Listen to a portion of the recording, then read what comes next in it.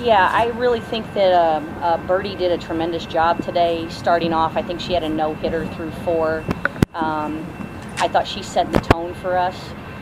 We struggled a little bit offensively, but, really kind of kept our composure. Telecki did a great job of kind of keeping us off balance for a while. And then obviously Michelle Bradley, both with her defense and her bat, just really was a huge, huge lift for us.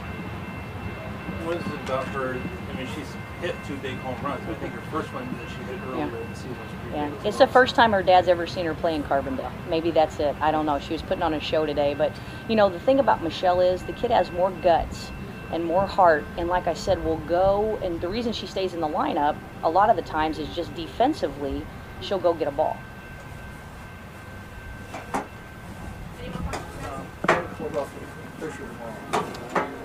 Pardon me? Oh, I just told Patrick that if the games were meant to be played by, statistics, you don't need the ball players to go out there. I mean, I just think you have to, Jamie Fisher's a great pitcher. We understand that, but we all have to go play the game. Northern Iowa's got to play, we got to play.